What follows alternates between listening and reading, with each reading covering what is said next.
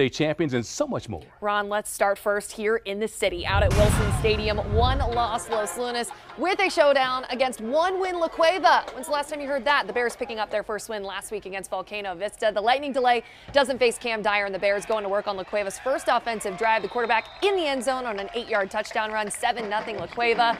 Los Lunas' offense would go 3 and out, so it's another chance for the Bears to go downfield. That's exactly what Cam Dyer does. Watch this throw.